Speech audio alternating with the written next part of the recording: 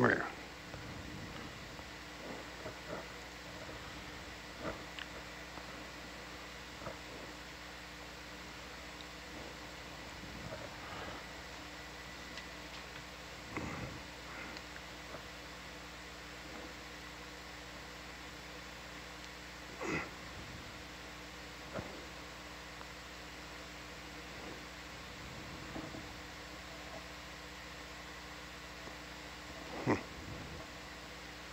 Might be some of the sediment down in the bottom there.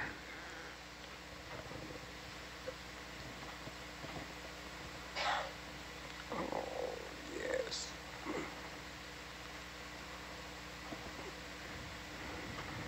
Nice. That core looks pretty full too. Mm-hmm. For considering. If I hadn't screwed it up at the end there. Yeah, but still, that well, luckily you get to do 2 more. But but I Shout out to our have pilot. a thought. What if you pushed them in and then rotated around a bit? Would you have enough reach to pull them out when it's off to the side, or do you not have a good enough Core view where? to do that? Off to the side? Huh? Well, what if you pushed them in out in front of the vehicle? Well, I can do them to the side if you want. Yeah, I guess I don't care where they are. I just a shorter distance to the holster might be. Yeah, well, I accidentally let go of the grip. That's why it. Oh, okay. Well, do it however you It's want. screwed up, Let's just get a couple. I don't know more. if I could do it on the side here actually, because Might not be able to get down from it. I can't see that great. But Yeah. Before All right. we- Well, Robert, just do it before we go normal. for another core there. It looks like the current's just spinning us there. That's 4 wraps in the 0.68. what? Yeah. Who's spinning? Atalanta. She's. Oh, because you don't have. I only have 1 thruster. So you're not able to turn it? I'm trying my best here now. So Take it that's out of auto head and just give it yaw. Just give it full beans on the yaw to make it turn.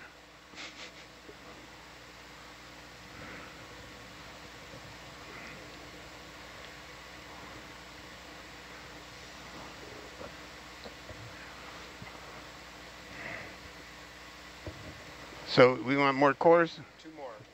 Yeah, 2 more. So how will these core samples be processed? So probably, well, at least one of them will be sieved, Mm-hmm. and any little critters that are living inside will be preserved in ethanol. Another one will be sieved, and the coarse fraction will be retained to look for fish teeth, and maybe one of them will be saved in order to just archive. Awesome. Yeah. We could try it your way. Well, you know, I don't want to throw something too new into the protocol here. It seemed like it was useful to have it out front in order to really push it in, so.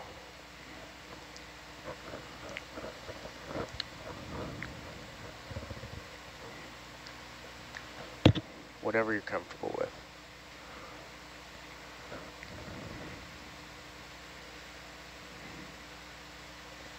Yeah, I don't have the beans here to get out of this. It's not doing it? No.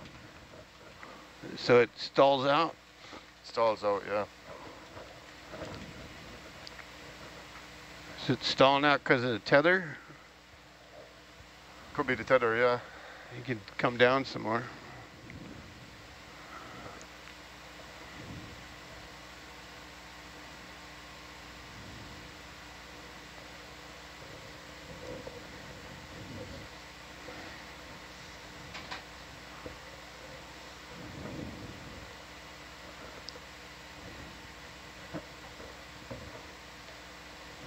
Sorry, yeah, we need to sort out this No worries. take wraps your time. thing. Yep.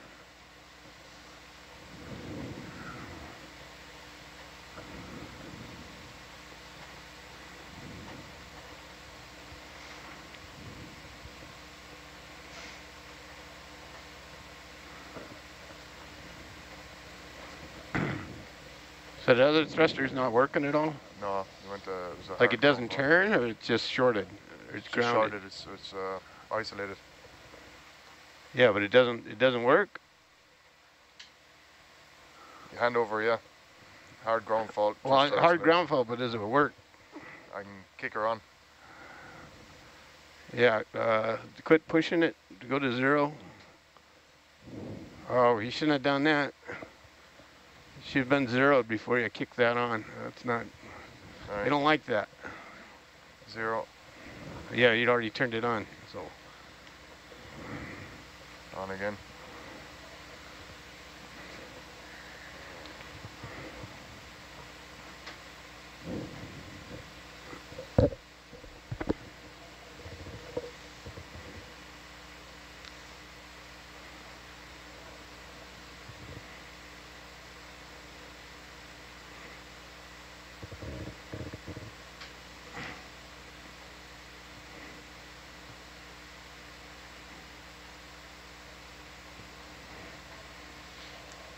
Come here.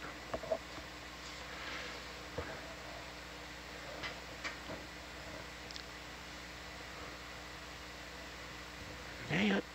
I gotta replace that button.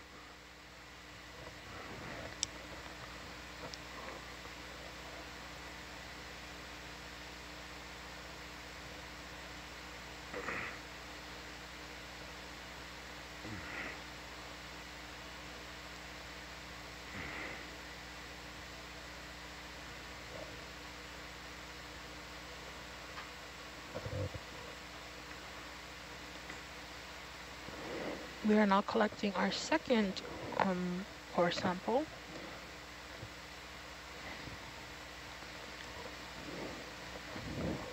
Does it turn any better? Yeah, it's turning. We're coming out of it slowly. All right.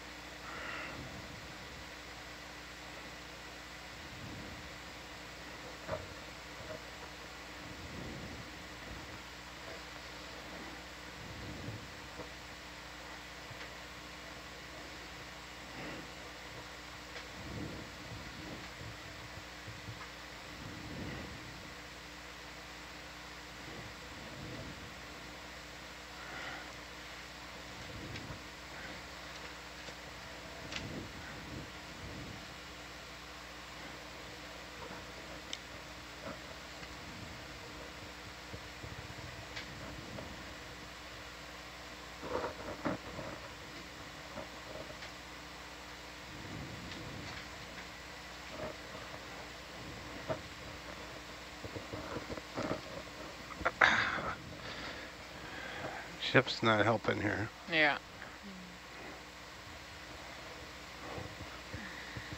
We can move it closer if you want. Yeah. Roger. Bridge, Nev. I mean, it's mostly just the heave of the ship's messing me up. Let's do a 20 meter step, bearing 290.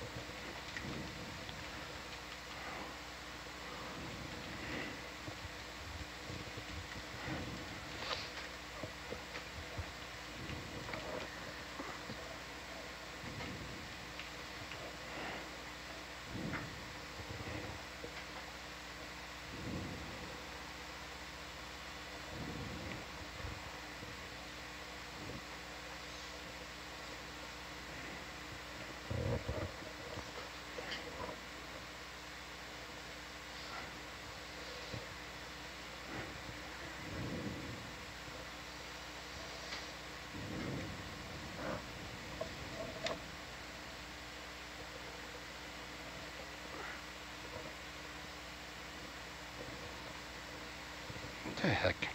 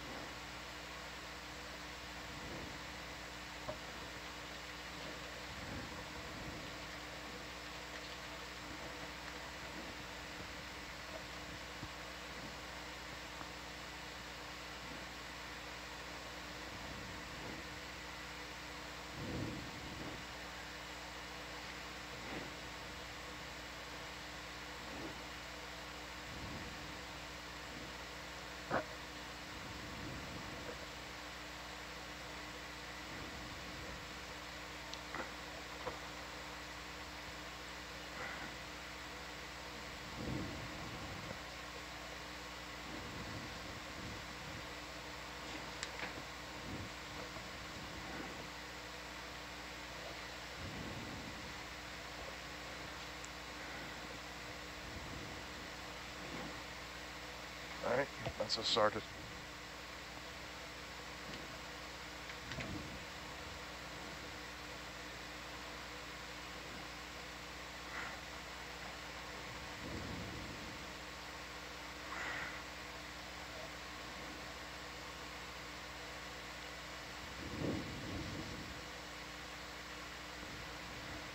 Come on, index, you pig.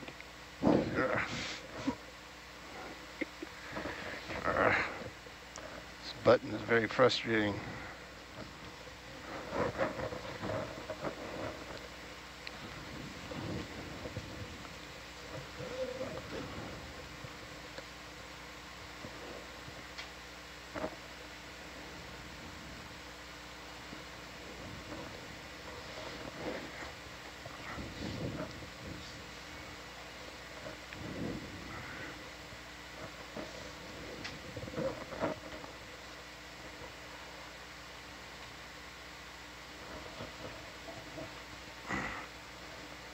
Get in there.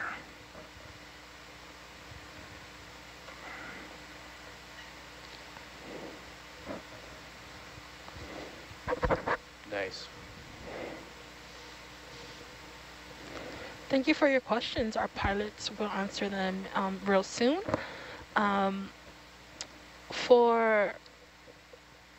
So what are we looking for in a core sample? Is there anything specific or? Yeah, so the organisms that live in the sediment, like worms and other things, are called Did you get the wraps infauna. out?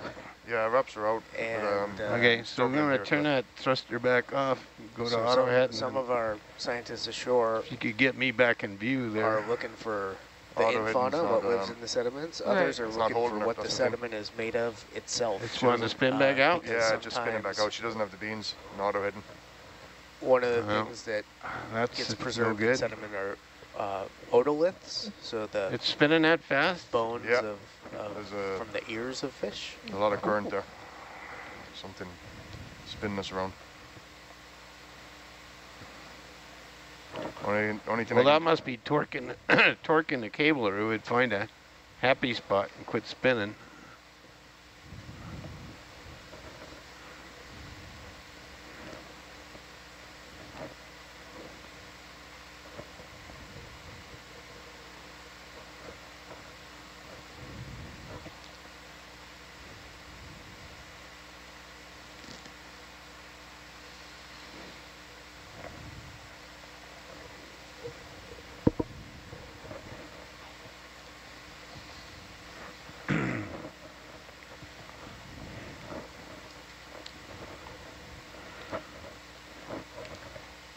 Some say the giant's plug still sticks out of the seafloor just a bit. Looks like some sort of artifact. Can you try and get me in view there so I can see what I'm doing? yeah, trying to bringing it around now.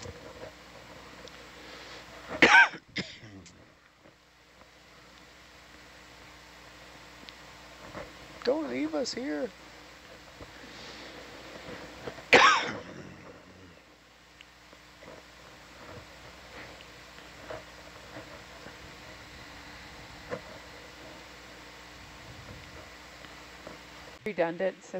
Redundancy systems is the exact verbiage. Yeah, yes and no. There's, several cameras, several lights. There's several fibers, but only one is hooked up. So for the most part, no. We have to get it right first time.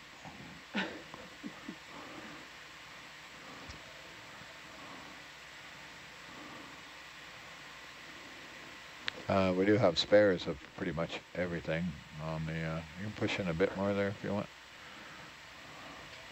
Lots of spares on board. Is that crinoid on the coral? Or right below it? Yeah, the crinoid is definitely hanging out on the coral. And I'm looking at this particular spot right here, trying to see what the associate is. Good. This Push is in a bit more, type Daryl. of, some type of chrysogorgiid. Just push in some more. There you go. And it's an anemone. Oh, So that's okay. an anemone, an extended anemone. We saw several closed earlier, but that's what they look like. It's a smaller one, looks like out. All right, we're good, thank you. Okay, you can go wide.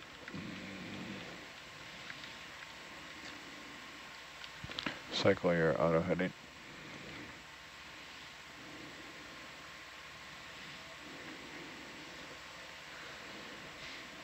It's going to be a little wonky with the single thruster there.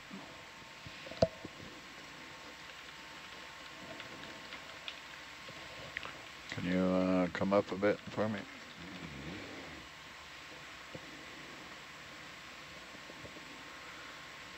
Push in just a little, Daryl. Oh, Tinophore. Or is it a jelly?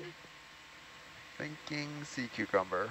Oh, boo. Actually, he's really cool. Or it's really cool.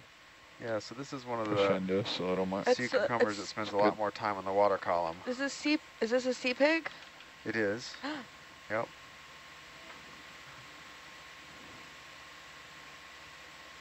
So are those modified tube feet that are allowing it to kind of wave or I believe move? so, yep. Those are also, it's swimming with its feeding appendages, so they'll actually land and use those things to gather sediment and put it in its digestive tract. It's ascending and descending intestines, now Yep. that we know. Really pretty shot here. It's swimming. Yeah, It's wild. you can see that ladder nerve system. It's got quite some speed on him.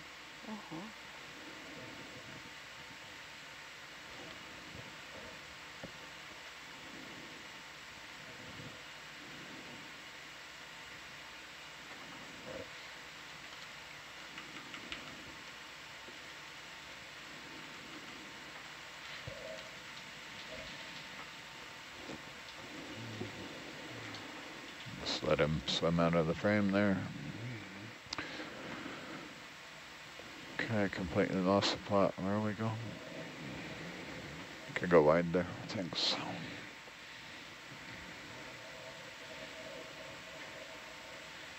I'll come back ahead of you there, and can you come up a bit? Come up 5 meters.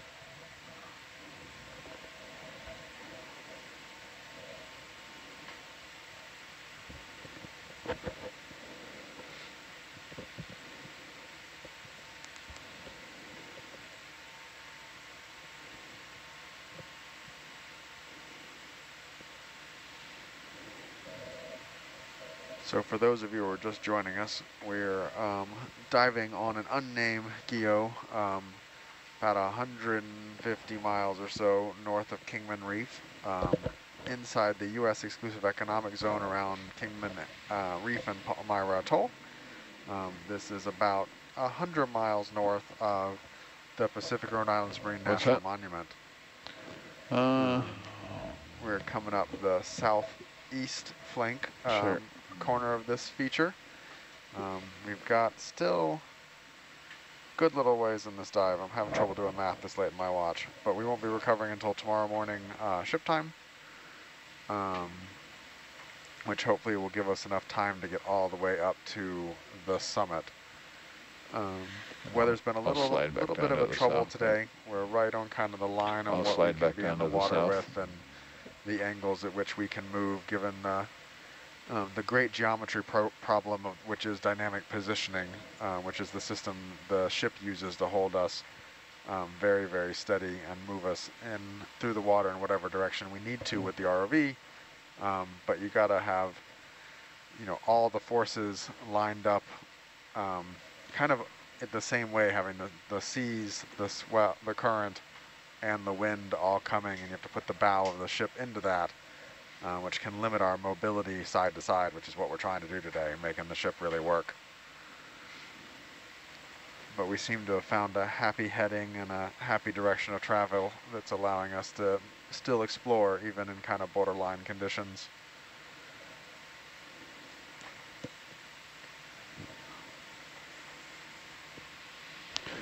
Okay, I'm in a happy place. go find something that's not a crinoid.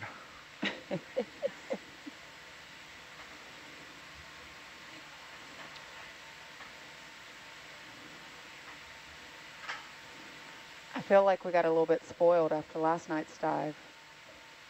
Shark, Dumbo octopus egg case, mysterious orb. Oh, you saw Dumbo? Possible Dumbo octopus egg case. Or at least the remnants of. Remnants. On a coral? Mm-hmm. Yeah. We saved a picture of it in the highlights quick folder. zoom there, Daryl.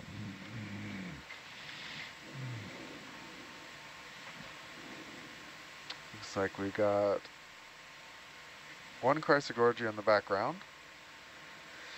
And probably a different genus of chrysogorgia, or different species at least, in the foreground. I'm not 100% sure of that.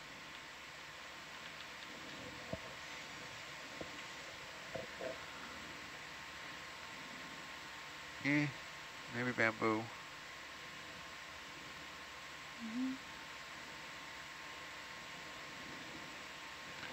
Closer, or you're good? No, we're good. Roger. Not 100% sure. I'm gonna lean towards bamboo, but we'll take a frame grab and scrub on that one later. I think I did see some banding towards the bottom. Yeah. So the area we are exploring is really never been explored, this group of seamounts north of Kingman and Palmyra. And there's a very timely that we're here, given that the area is under consideration for a proposed National Marine Sanctuary. Actually, there's public comment ongoing right now about the proposal to put a sanctuary out here. And the data we collect will be fed right into the policymakers and decision makers who are considering that change. Will be definitely looking at the data we're collecting here and hopefully helping to influence proper management of the area. So we have a question online, which is, there's some crevices here in the rocks. Is there any creatures that possibly live in those crevices? Sure. There's always a possibility. What is the term everyone's using? Anything's possible. I've seen some shrimp lurking about there, Yeah, like hiding under the caverns. You'll see some of the decapods, the shrimps and the crabs hanging out in there. Sometimes you'll see not sea cucumbers, but ophiuroids, brittle stars hanging out in there. Shelter is definitely still a thing in the deep sea. This has been fairly light on life. We had a good hour or so with a fair number of corals, but we really have seen very little mobile fauna here. Brittle stars, few sea cucumbers, one, maybe two fish, a couple swimming polychaetes. But yeah, we have not seen a lot of mobile fauna down here. So while I definitely would expect to see things hanging out in the cracks and crevices, we just haven't seen a lot of life on this dive yet.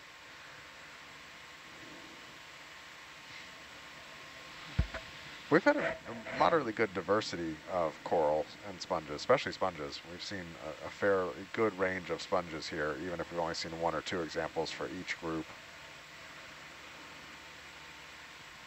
And then this is definitely, we've seen great crinoid, stalked crinoid diversity. Multiple types of chromatulate crinoid, multiple stalked crinoid families. Yeah, it'll be interesting to go back and look at the location. There was that one kind of group of much bigger corals we saw, and how and where they were situated compared to all these sort of more sparser areas. It'll be interesting to see if that was somewhere where there may be better flow or more nutrients. Ridges and pinnacles really on these features seem to be kind of the best thing to look at, is running the ridge back or finding the edge where it rounds off from the flanks to the top. These kind of just steeper slopes that are longer often don't have the same level of life that kind of the ridgebacks have out here. And that changes in different areas, certainly.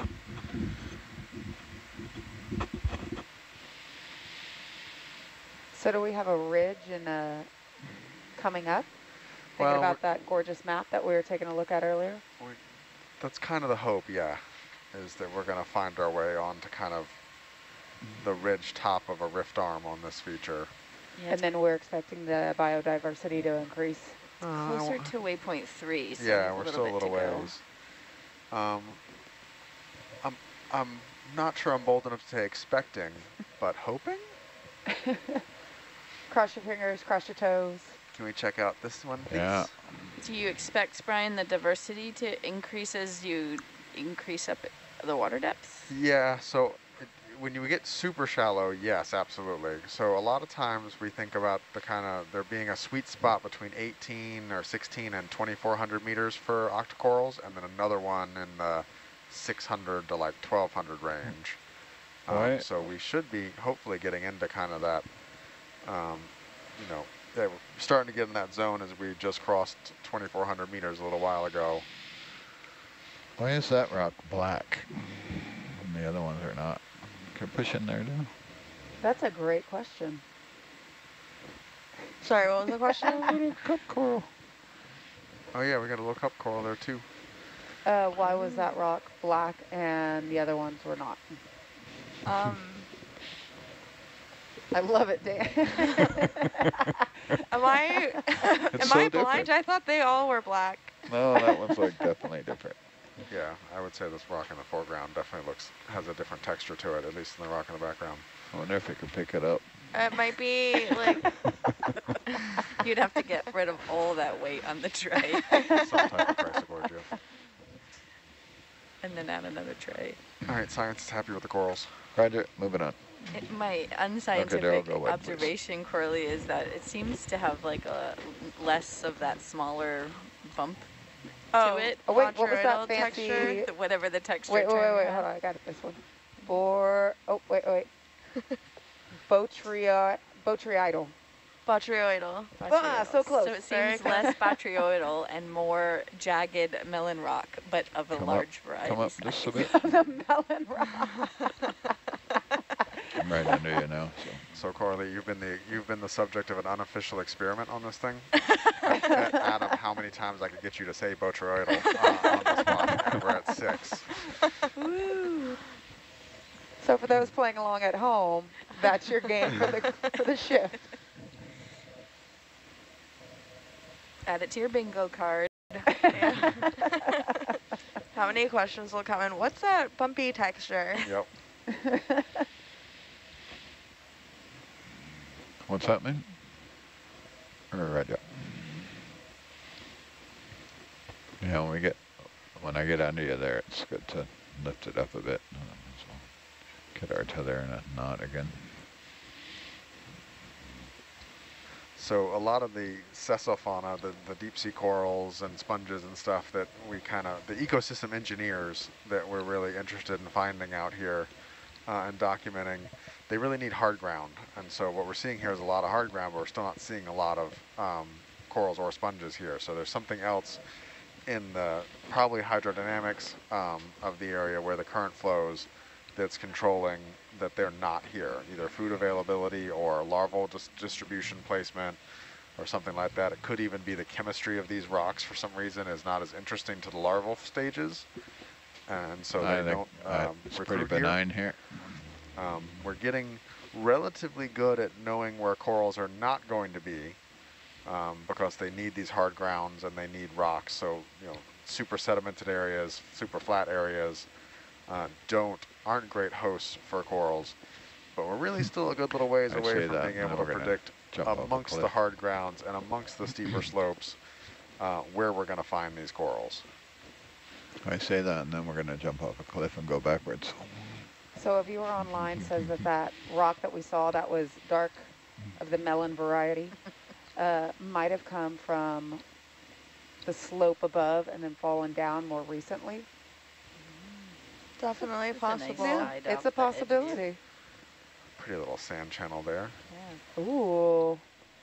So is the currents, thinking about the currents and how that contributes to the biodiversity or biodensity, So you need, I know that you need at least a current, but is there like is it possible to have too much current? I think so, certainly. We haven't seen this yet on this expedition, but one of the things that drives me nuts is filter feeders that live under overhangs or back in crevasses. Seems totally counterintuitive to me. And my guess is it's them getting out of current that is too fast and trying to get recessed in areas where there's a lee or an eddy in the water flow that slows down the particle velocity and makes it easier for them to actually catch the particles. Yeah, okay. So for ferromanganese crust formation, one of the things that aids ferromanganese crust formation is having bottom currents to wipe away sediments. But I read this paper that there is a sweet spot for a current. If it's too much current, then the rock isn't going to be able to precipitate. But if it's too little current, then there's too much sediment on top. So I'm guessing it's probably something similar. It's probably a Goldilocks scenario where there's something that's just right. And I imagine that varies by taxa too, of course. Because, I mean, some of this biology I feel like would really just kind of blow away if the current was too strong. Absolutely. There are certainly places that get so scoured that you're not going to see. So after that lovely in-depth discussion, to lighten it up, we have a possible watch team name, which is Coralie and the benthic botryoidals. Push in there, Daryl. I love that. I want that on a shirt. I'm going to go ahead and heart that one.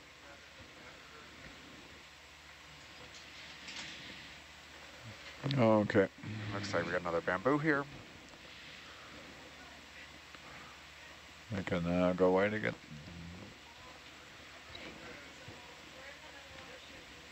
Oh. So for those at home, we're getting ready we're getting ready for a watch change. It's that time of the shift for Coralie and the benthic botryoidals to go catch up on some sleep.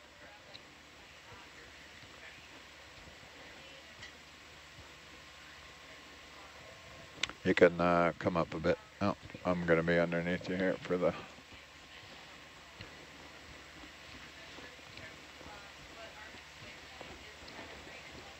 And for those online, there is a Nautilus Live bingo card. If you go to the educational resource section, we have a midwater bingo and a benthic bingo.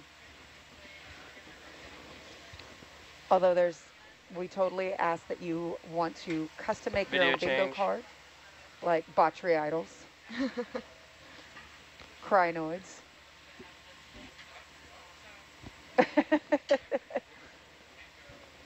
Oh, somebody would buy that shirt.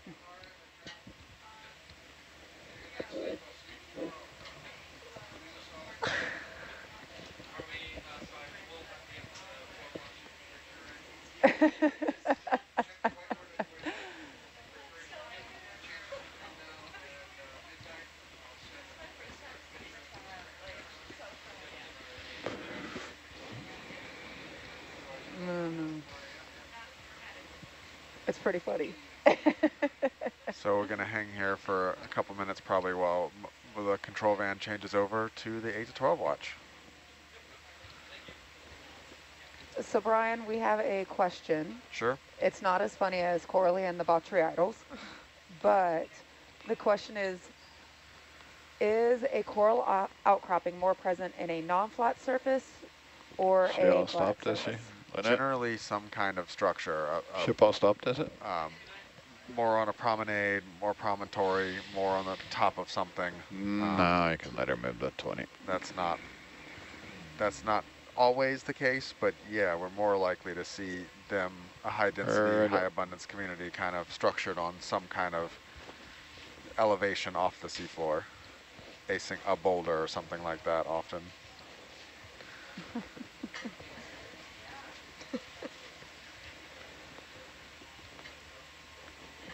So Coralie, are you from Central Valley, California? No, I'm not.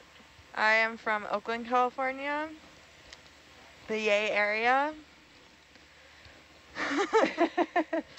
So the love from Central Cali, sweet. Yeah, we love California over here, or at least I do. I have not spent so much time in Central Valley, but I have driven through it quite a bit.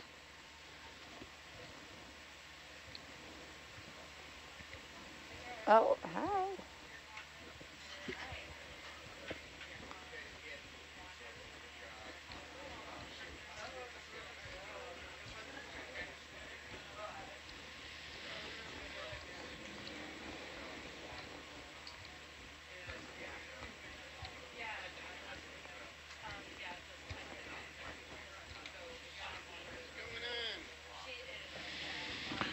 That's Dan signing off. Watch change. See you, Dan.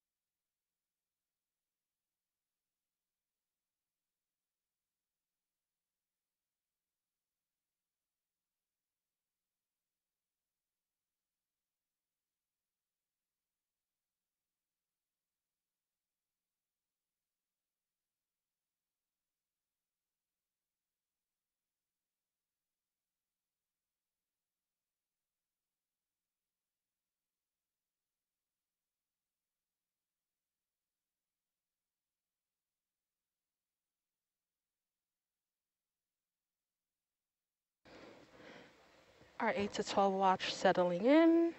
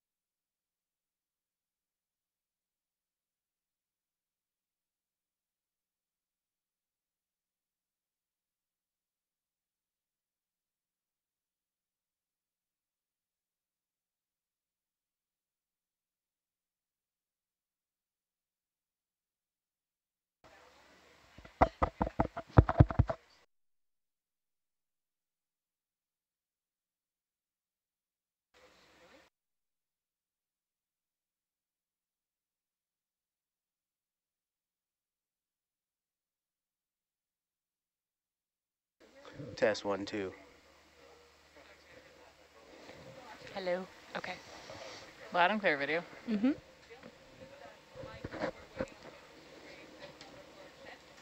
That wasn't video. I'm video. But hello, everybody. Hello, everyone. Watch 8 to 12. Let's go.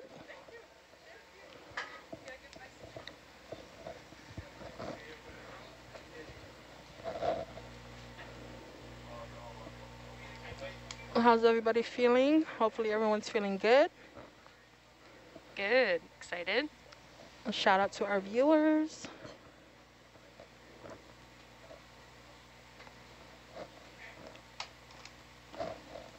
Yeah. And here I am.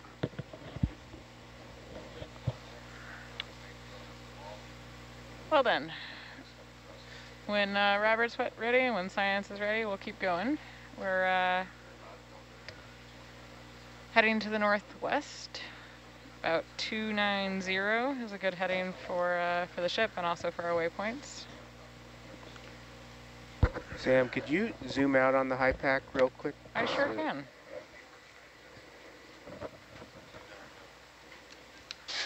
How far do you want to go? What's that distance up to waypoint 3? To waypoint 3 from where we currently are, whoops, let me not drop a target there. We're looking at about 960 meters. Okay. Ooh, it's going to get steep. Right. Yeah. It is. So would you like to continue? Yep, let's keep moving. Great. Robert, are you ready to continue? That's a big thumbs up. Bridge, nav.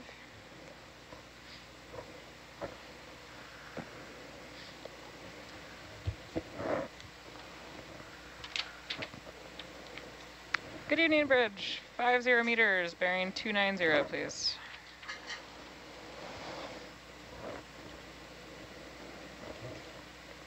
.290 bearing.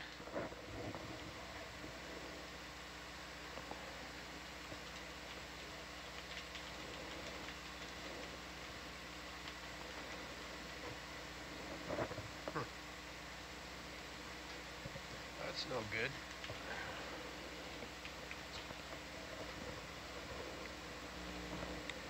Correct, thanks.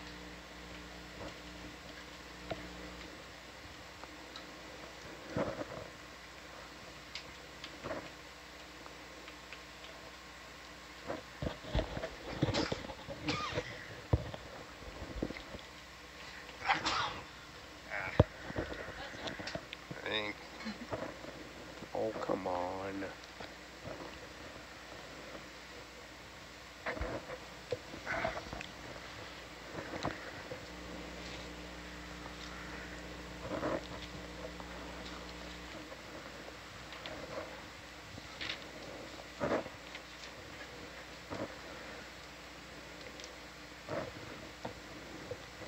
So science, what are we looking for this dive?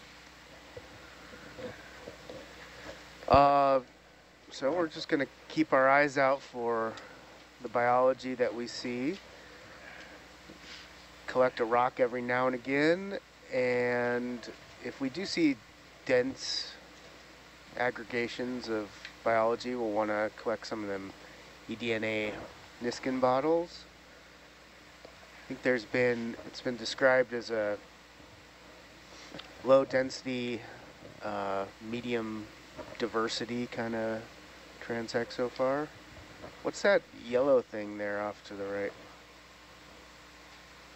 That looks like a crinoid. Oh, there's a bunch of them right next to each other? Yeah, I think so. Okay. Apparently there's been quite a lot of crinoids on this dive. We don't care?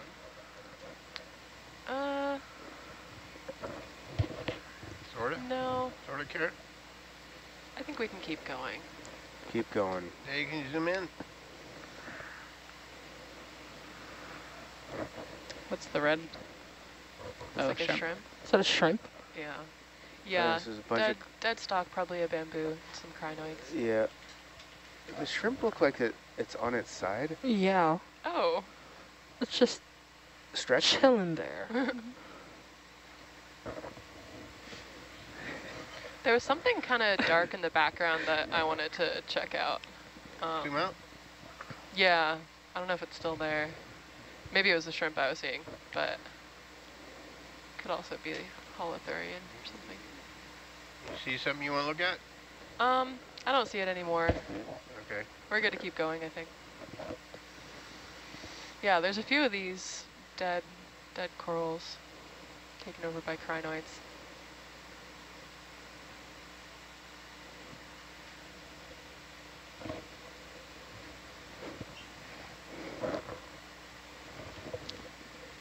Thank you everyone for tuning in. Welcome back. Oh, thank you. I think Metallogorgeous mates. Yeah. Is that our watch name now? That is our watch name. Never gonna shake it. It's never gonna, yep. Yeah, so we don't have any specific biology objectives for this dive. We're just gonna continue to document what we see. And speaking of, can you zoom in on that coral, please? Bottom right coral. Yep. Jules, you're a little quiet. Oh. Is this any better? Not much. Is your mic near your... You zoom in, Dave? Hold on. Adam's gonna help me. No, I don't know how to do anything back here. Dave, is the aux volume your own volume? Is that a listen or a in or out? What's the main volume? Does that... Main volume turns up everybody, and then you can individually turn. Does that turn up me too? No, it does not, but I can take care of that as soon as I'm done looking at Look at that beautiful crinoid. Okay, thank you. Yeah, that's really great beauty. Oh, is that dead coral tissue under it? That's underneath it? Yeah. Yeah, like it kind of looks like it's dead. It's interesting. Like it squeezed it to death. Come back here. What kind of coral do we think this is? Another bamboo?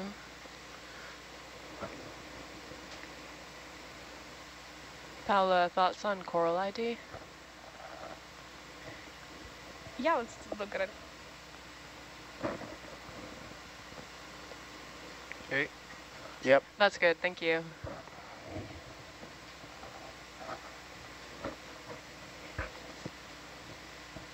Jules, would that be an unbranched bamboo coral? That'd be my best guess.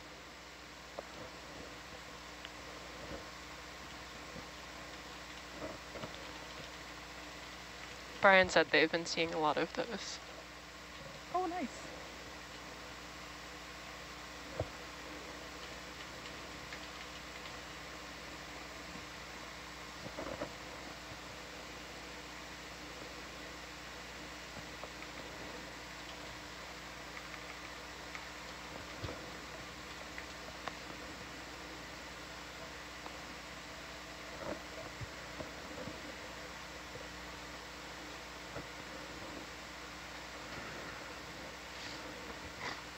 So earlier today, Adam, you guys had the chance to cut rock samples. How did that go? Oh my gosh, so much fun. We cut open the samples because, as you can see in the video, they're all encrusted with this iron manganese oxyhydroxide crust. And so we don't necessarily know what we've got until we get to look inside. And so we cut them all open, and most of them were basalts or igneous rocks inside, which was great to see. A few of them were unaltered or fresh, which was good. In some cases, the crust was actually pretty thin, you know, less than a centimeter. In other cases, it was up to about 6 centimeters. So, can we zoom on that sponge, please? Okay. I'm trying to figure out if it's a stalked sponge or if that was a... I think it's a stalk sponge kind of laying down. Coral, yeah. It looks like a maybe Faraday. Looks like that's part of it. Ooh, laid over. Interesting. It's really tall sponge too. Maybe too tall. Flew too high.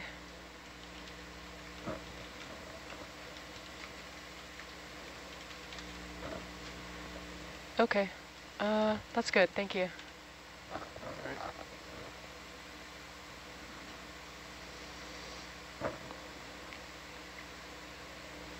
Zoom out? Yep, can zoom out.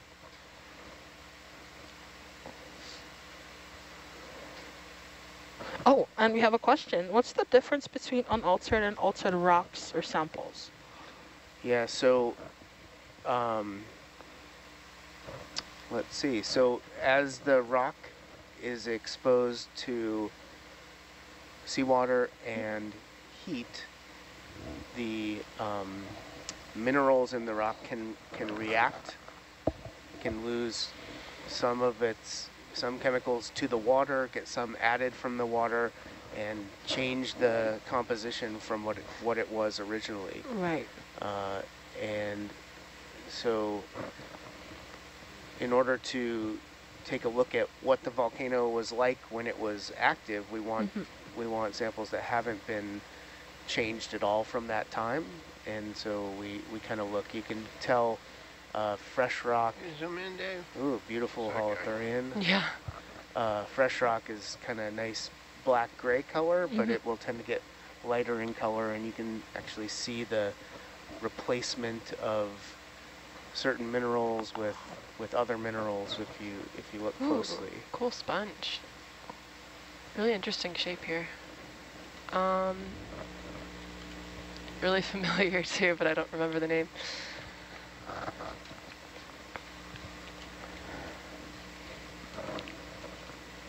Awesome, thank you for sharing. So we have a viewer. They're wondering, have you found any crystal formations like a geode?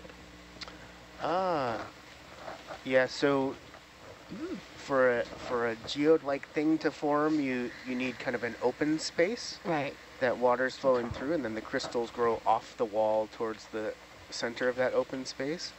There's not a lot of open spaces down here, but there are little vesicles, little bubbles in the rocks, and they can fill with crystals, but they would be like a micro geode. But definitely kind of a similar thing to a geode, but just on a much smaller scale. Okay.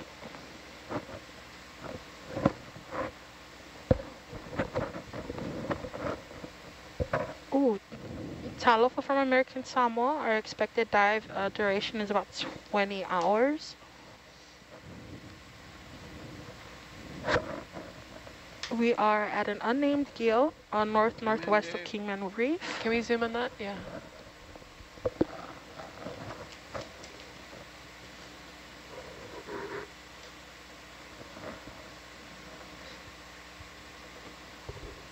Probably a bamboo. Can we get closer on that dead branch?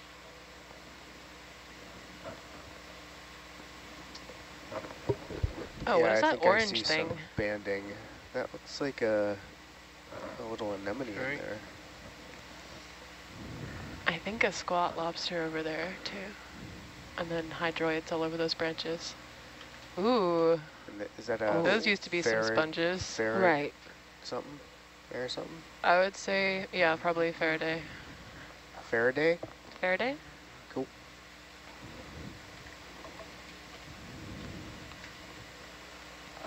Thank you.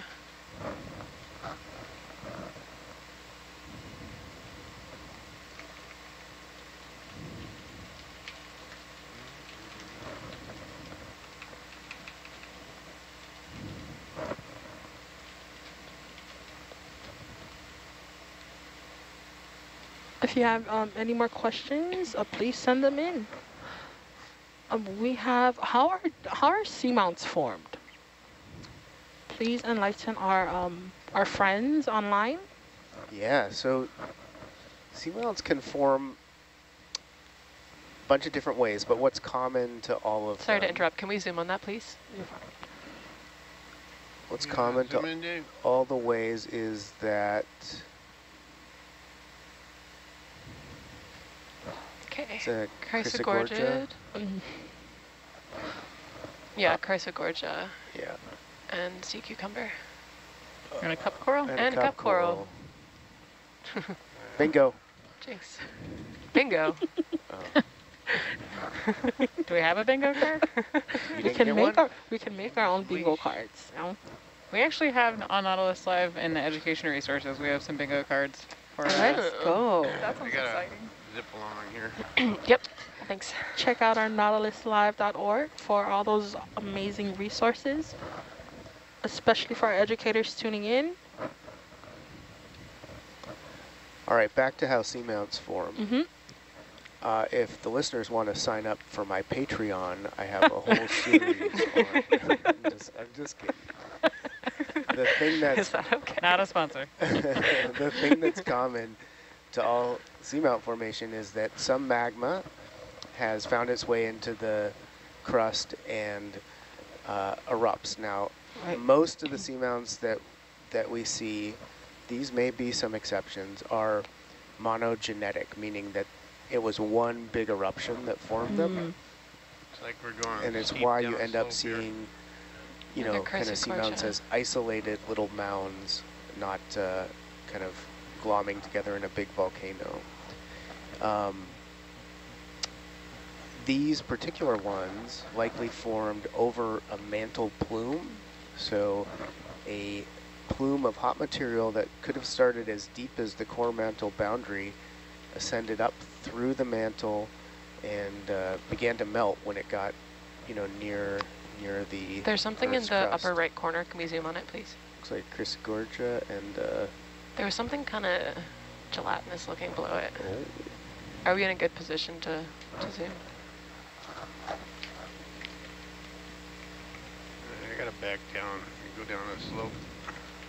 Okay. Yeah, we're coming off a little knoll here. Okay, We'll come back up.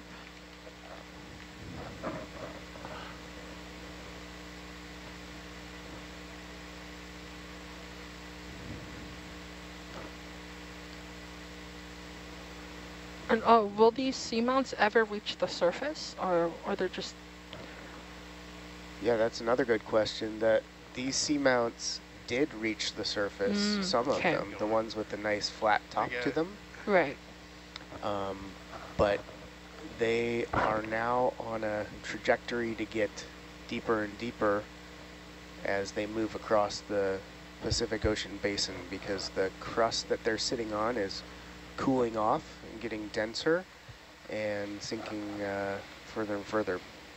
Perhaps when they get over, all the way over to a subduction zone, they could, you know, kind of rise back up a little bit, but it's very unlikely that these will ever reach the surface. But they do wreak some havoc when they get to the subduction zone. So they will try and slide down through this subduction zone, and they can, you know, cause some pretty big earthquakes, because they're these big things sticking up trying to slide down back into the mantle.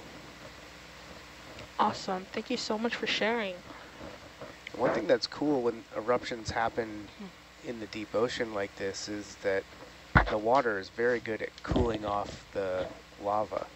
And so as we're driving around here, we see what looks like kind of a lumpy seafloor. You can see some in the video right now. Right. And that is pillow lavas, which form because the water is so quickly quenching the lava that as it flows, it just can flow just a little bit before it's quenched enough that it can't move any further, and a new pillow breaks out from the old pillow. So it kind of goes in little spurts and making these things that have a kind of pillow shape. Pillow lavas. Pillow lavas. That's so interesting. It is. It's very interesting.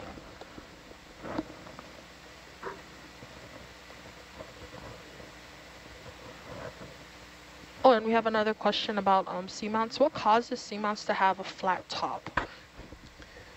Yeah, so the kind of natural form of a seamount perhaps is kind of a mound, maybe even coming to a point, maybe with a little crater at the top. But these ones grew tall enough when they formed to get all the way up to the sea surface and make a little island. But over time, the waves eroded that island, flattened it, and that's why it looks like it has a flat top today. Awesome.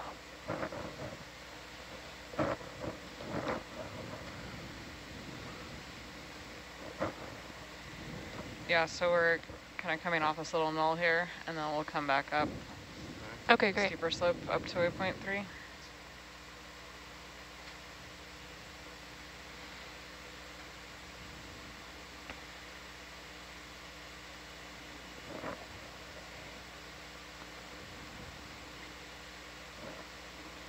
It'll be more of a gentle climb for the next slope, and then it gets steep.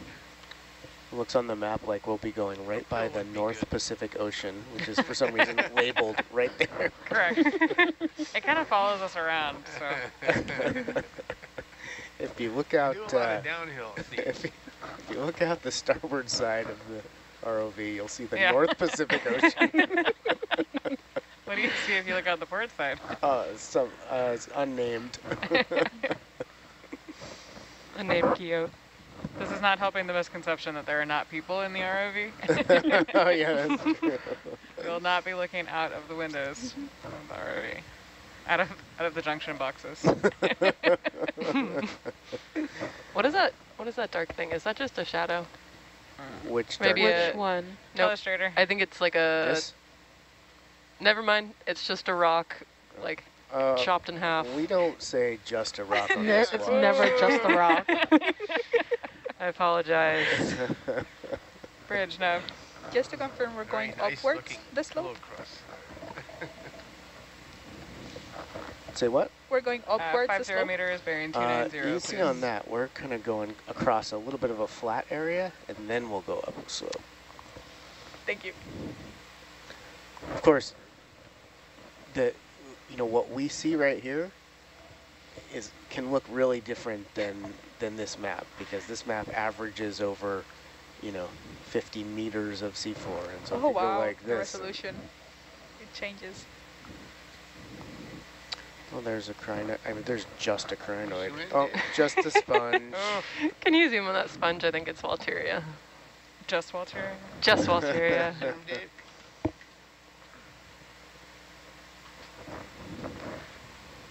No, it's euplectallid. Oh, is that the one you said, the Venus? Venus flower basket? Yep. Yeah. Venus flower basket. That's the one. They're really pretty. They are. Named for its basket qualities. It looks like it's woven. All right. Right. That's good. Thank you. So there's sponges in the ocean.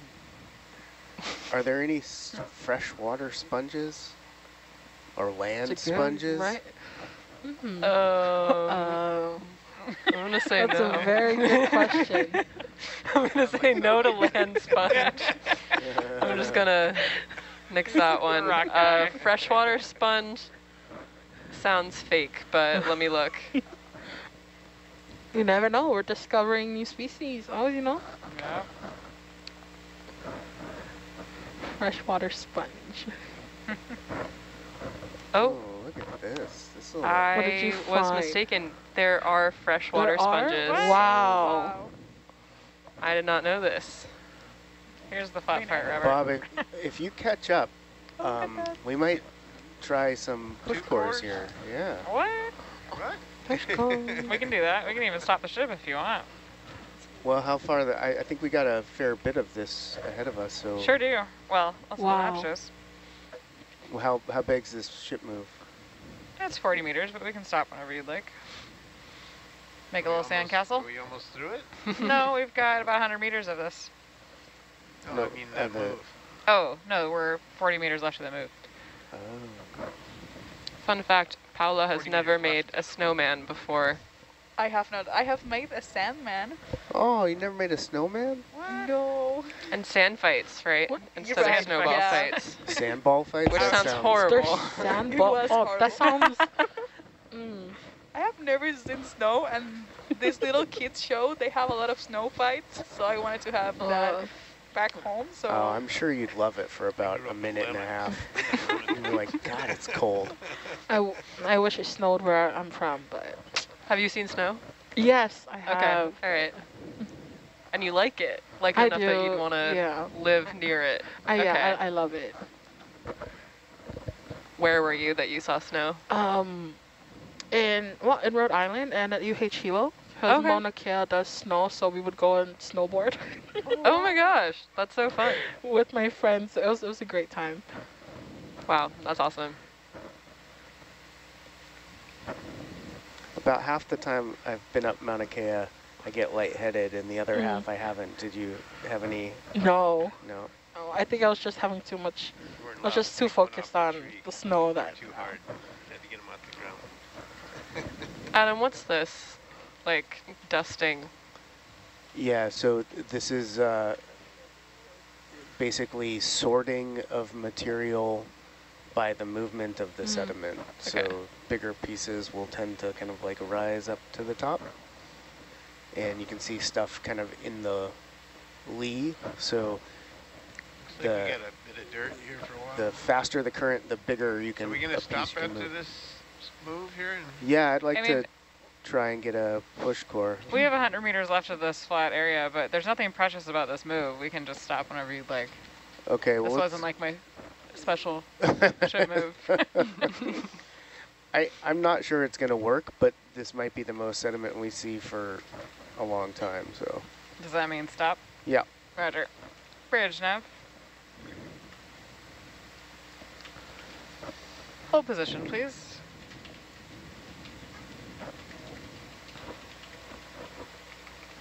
What are push cores? Yeah, push core is basically a hollow polycarbonate tube that you push into the sediment, and It's pretty lumpy here. sometimes the sediment stays in, and sometimes it doesn't. So we're gonna see, but scientists like to get them because some people study It's the more lumpy animals here than it was. that live in the sediment, and other people want to look for things like fish teeth and things like that. I don't know. This is too lumpy? It's a. We could see. Yeah, that area we were before is a little better. You want to just see if you can. I don't know what we can do about it. We could poke it and then just carry it with if it's too hard, right? Yeah, right. Yeah, poke That's it. a good idea. Poke of science. Science poke.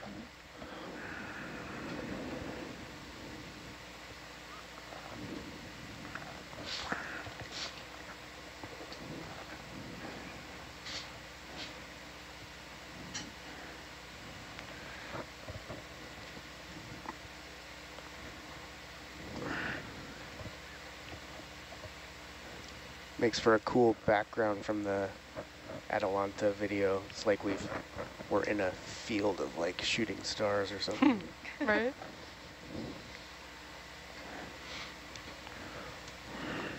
Megan was talking about like the animals that we don't see that are like around the boat and like behind Herc and Atlanta. Mm-hmm.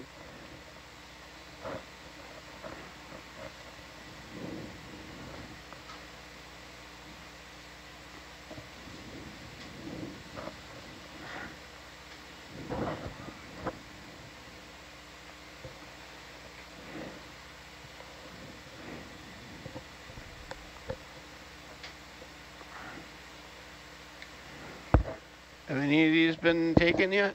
No? Nope. Right. They're all empty. DJ, can you push the box out a little bit? Do we have samples in there? Nope, they're all empty. No, in the box, yeah, there's a few samples, but it's There's rocks. Any biology that floats out? If you just push out to... There's a chrysogorgia. Yeah, there's a coral in there, but if you Right. keep the back row covered, you should be okay.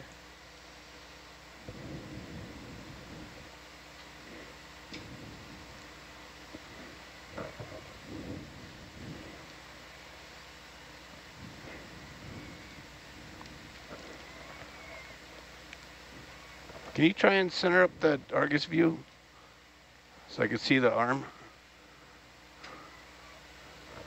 That's you, TJ. Adam, just to learn, we're preparing a bio box just in case the push force cannot hold No, this. you didn't want to open it if stuff was going to float up out of it. Oh, gotcha. Yeah.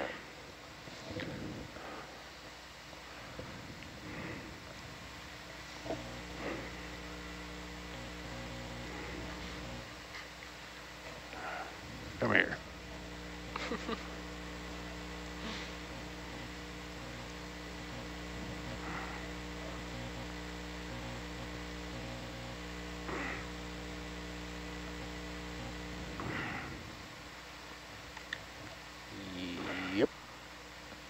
That's it.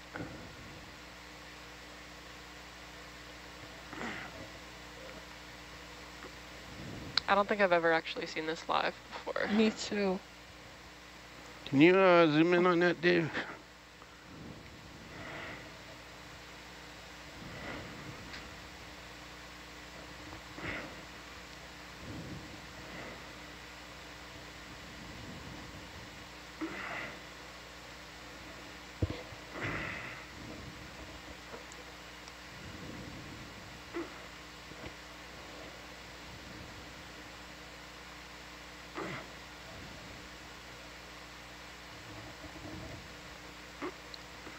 Get in there.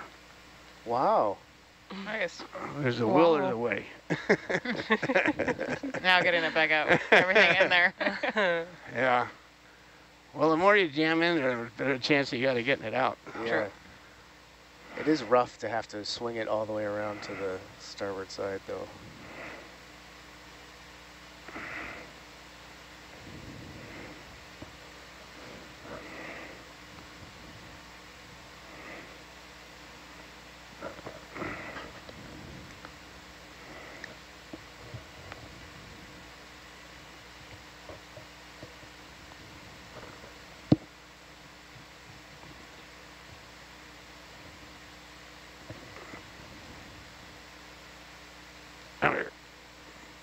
Let's go. Ooh, oh, oh. Quick, quick, quick. Awesome. Ah, I can't see. Can you pan down so I can see? Not me, you. Okay.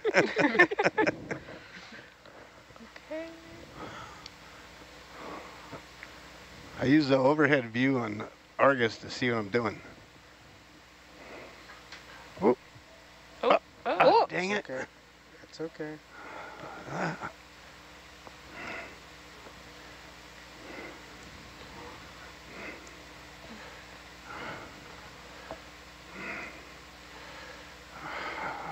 That was bad. Oh. I lost my grip. Oh, shit.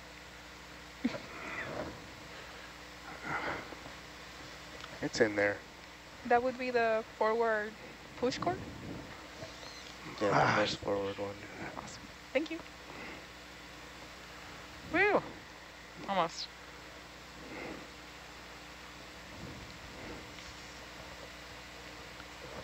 Don't know if it's a good time for a joke, but here's one from a viewer.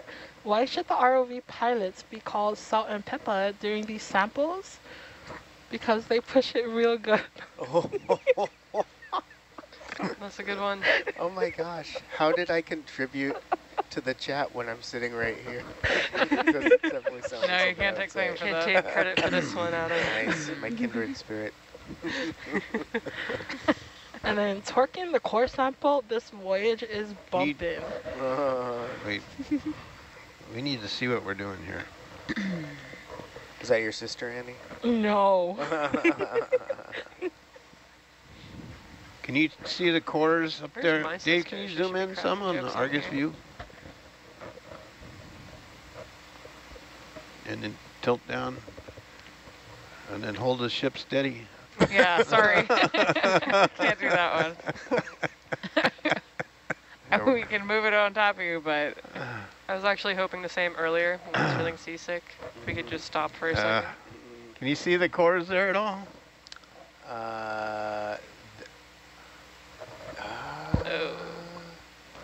Yeah, maybe. I don't know. Yeah, maybe. I think they're in the shadow. They should be to the, you know, in that Argus view down below the vehicle, right? So if I come forward a little bit? Oh, I think you have to rotate around to the right. Oh, I don't want to Oh, run they're over them, so that's the thing.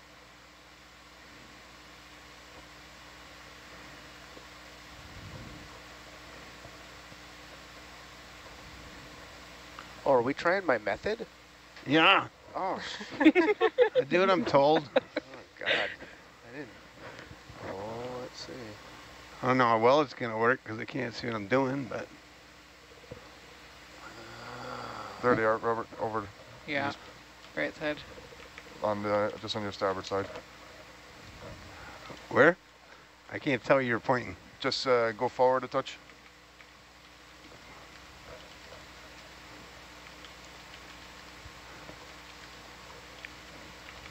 Oh, I think I maybe see them.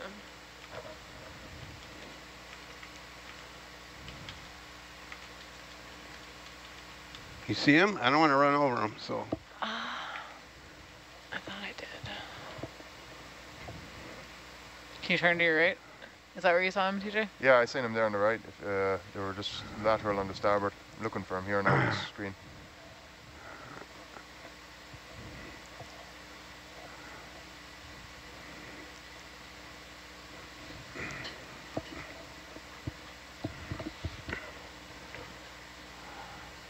You see him there? Oh, yeah. Yep. All right.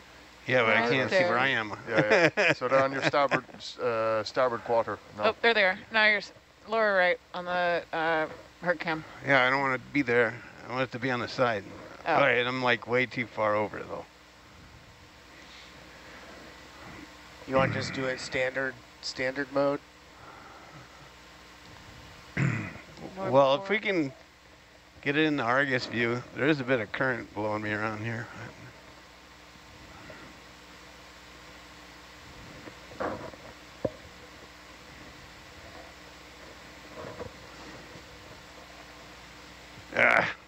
No, I'm just going to set up regular. Yeah, I don't like this. Yeah.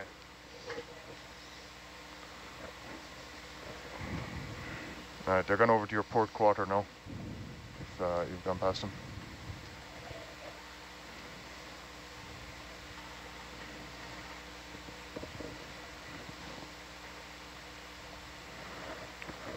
Does port quarter refer to the front quarter or the back quarter? Fish.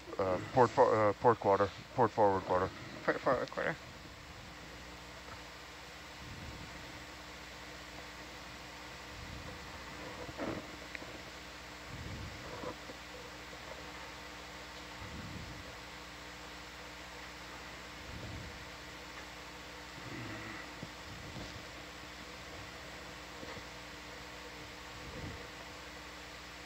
Annie, where do we have people tuning in from?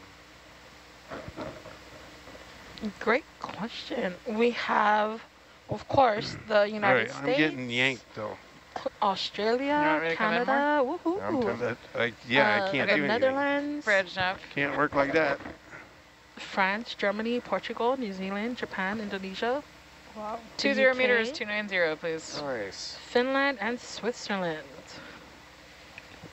All right, New Zealand, make yourself known. Thanks for tuning in, guys. I can go a bit lower, but with the well, heave, no, you're already 10 meters. Like. Yeah. Thank you, everyone. We can take our time to set up here. We'll get to your questions real soon.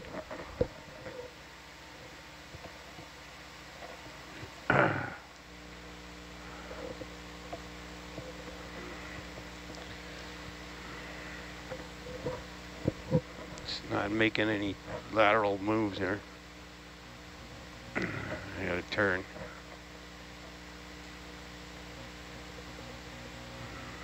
You're not able to lateral because of the current? Yeah. Wow, okay. You can see it. Yeah, yeah.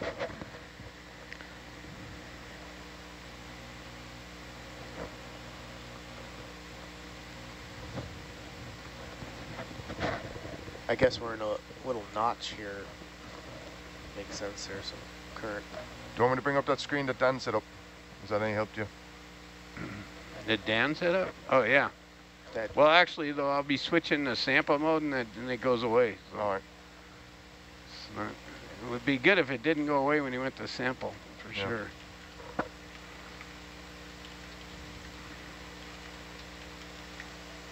Hold on, I can set it up here for you. Yeah, but I'm going to kill it as soon as... Oh. On here? You can put it on there? Yeah, I'll try. I don't need a silly sonar.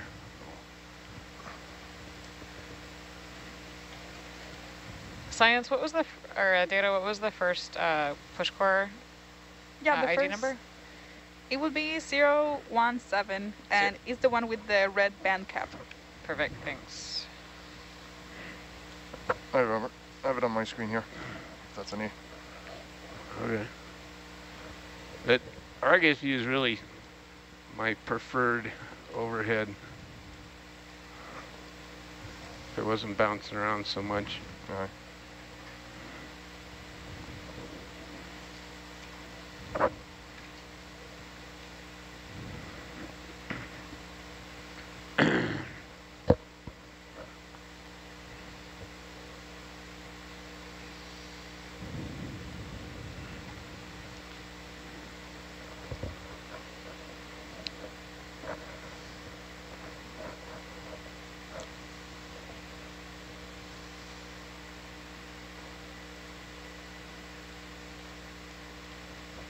Can you zoom in a touch there, Dave?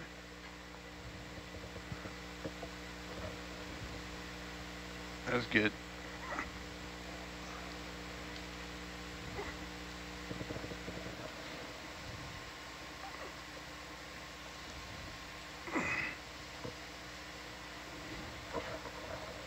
Uh-oh.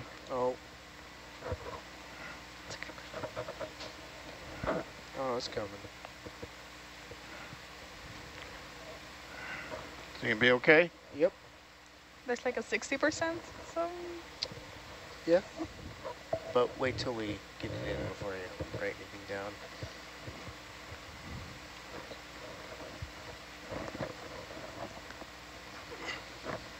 Want to change the sample? Yeah.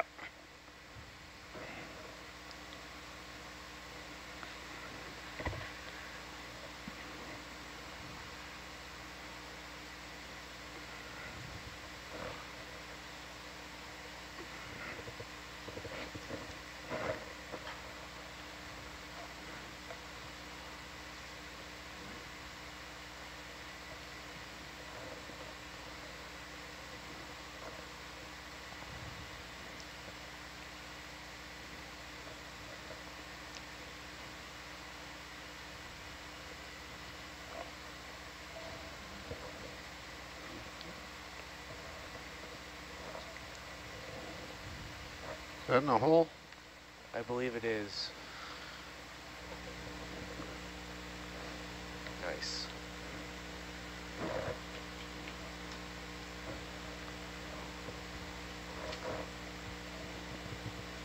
Adam, just to confirm, I thought it was going here, but it's here. It's there, yeah. Okay, awesome. Thank you.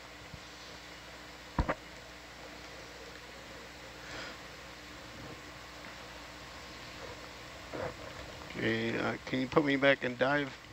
Come back to dive. And sorry to be a pest, but can you get Argus on there again? Argus view, can you get that in? I'm trying to come around there now.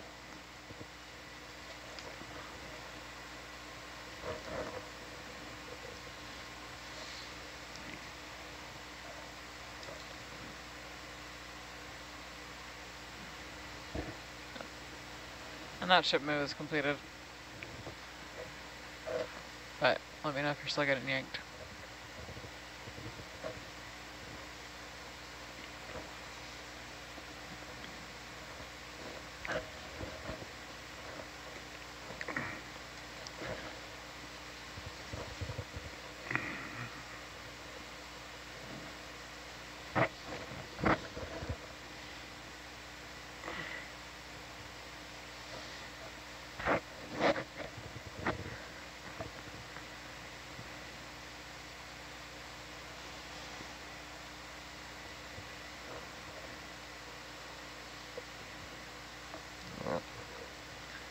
I'm full beans here, I can't come anywhere.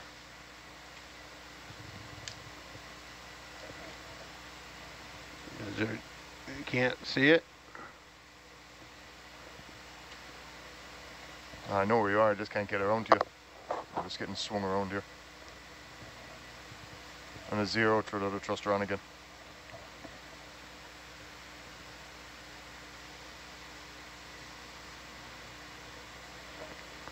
Coming around.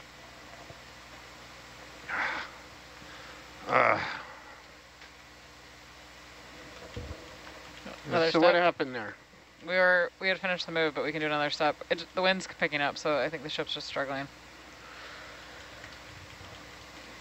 You want to do another step? Well, I can't do it if we're not going to sit still. Yeah. Bridge nav. Let's do 20 meters, bearing 300.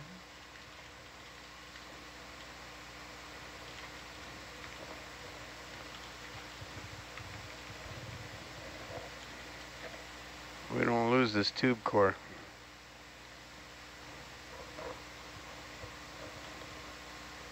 Thank you. What's the wind doing anyway? Gusting.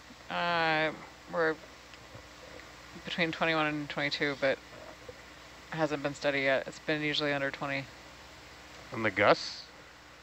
Or it's been under 20 consistently with gusts to 22. Oh. But if it keeps picking up, that seems yeah, we're gonna have to call it. Significant? Well, no, but we're getting some pretty big heaves coming in. Yeah. We're maxing out there about 13,000 pounds. Roger.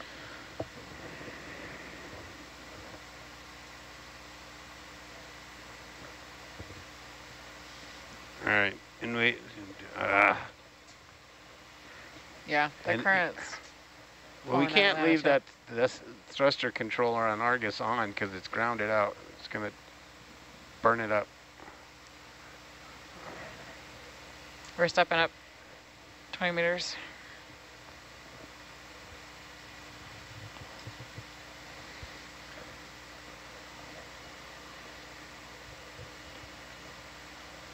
I can come up a touch and see can I get you from a bit of height, but that shortens your... Well, yeah, but you're already yanking on me, so yeah. If you come up, you're just going to yank on me more.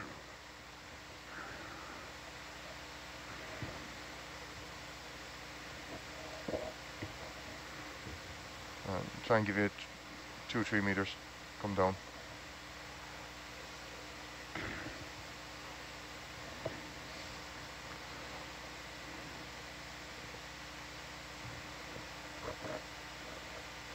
Alright, that's me 9 meters off bottom.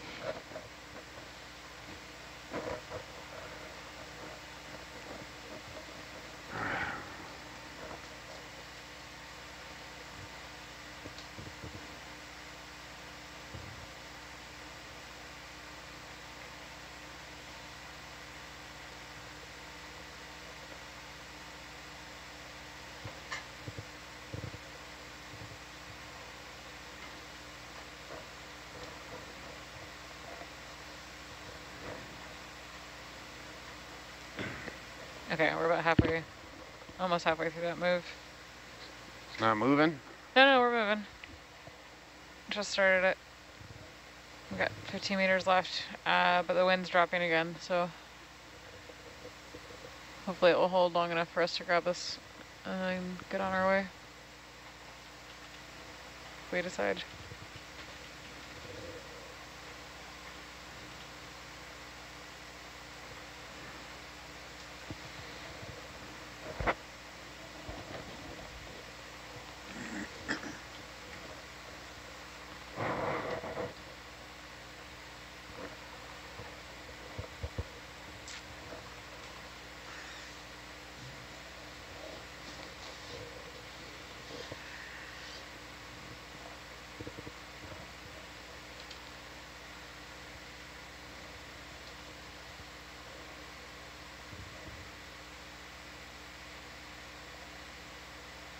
If you look at my stern camera, you know, I'm just yanking you with the ship.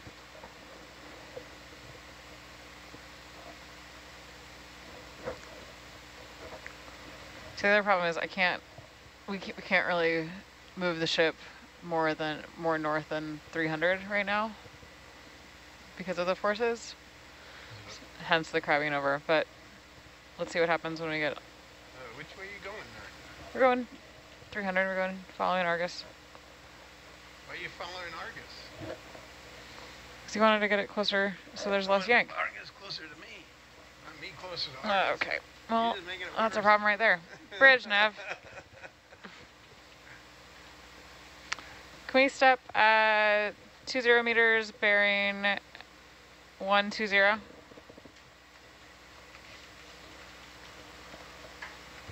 Oops.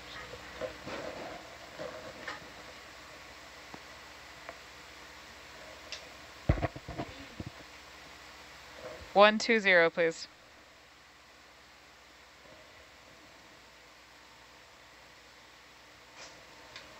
I think we need to throw a target here. 120, please.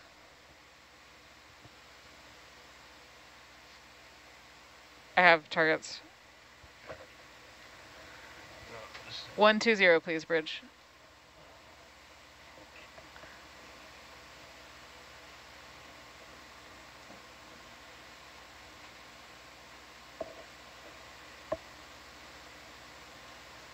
Do anything? I'm not sure. Is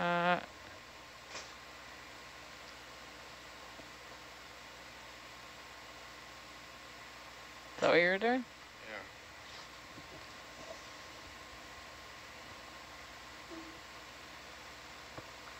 Yeah.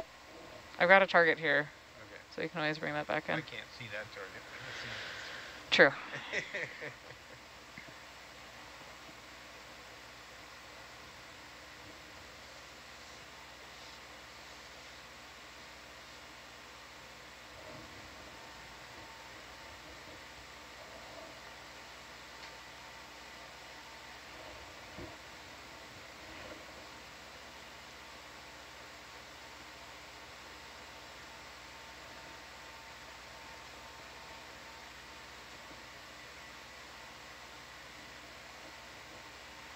Sorry, y'all. Nav error.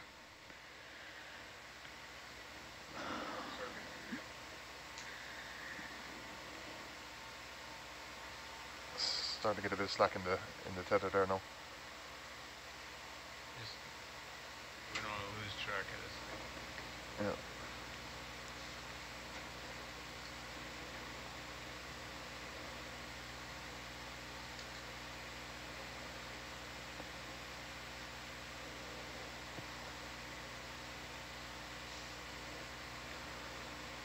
Well, you can't put reps in if I'm yanking on you like that anyway.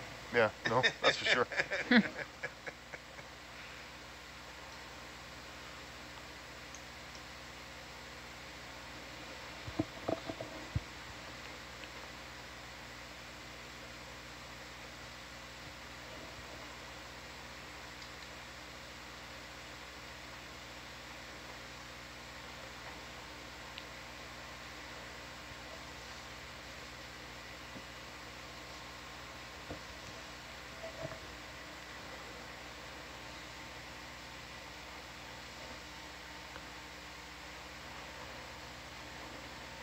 So is this the delta depth compared to Hercules?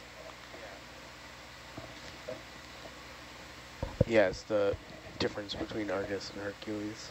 We're feeling effects of the start of that other moon. Yeah.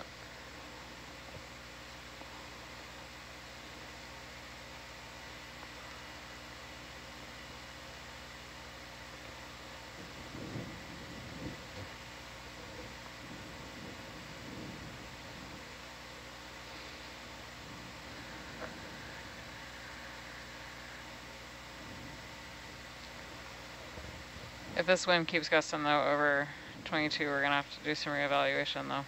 Yeah.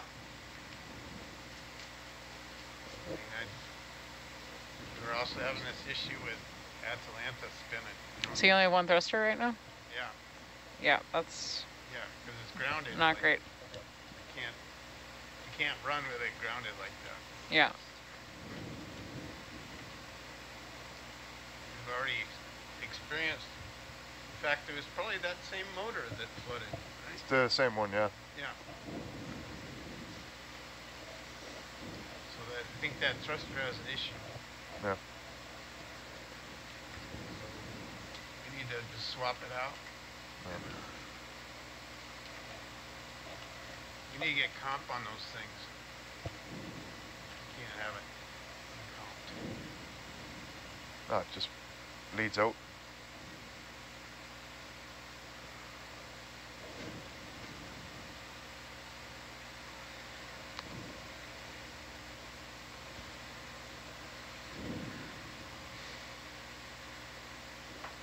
What's our tether length right now? Sorry? What's the tether length right now? 30? 30 AM. It's pulled out there. Looks like me walking my dog, getting pulled along. What kind of dog do you have? Golden Doodle. Who's essentially as old as the OECI. Started with on the million Zoom calls for OECI. She was a puppy and now she's 2 years old or whatever. Oh. What's her name? Kona. Kona.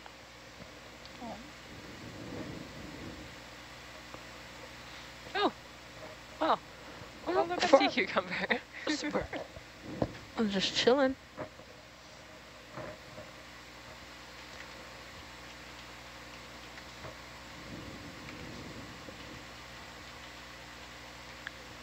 Well, for our viewers, can we get a brief summary about what's happening? Sure. Let's see. So we're down here in this little kind of depression, and it's collected a lot of sediment. So we decided to take some sediment cores, and really successful sediment cores, which is exciting. And now we're just getting the ship and Atalanta and Hercules kind of positioned so that they can all work effectively. And we're fighting a little bit of weather to do that. In there, right? Should be straight ahead of you. Yeah. You can't get there yet. No. Okay, well, let's do another little...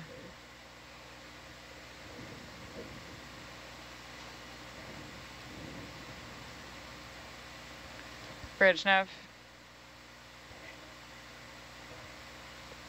20 meters, 110, please.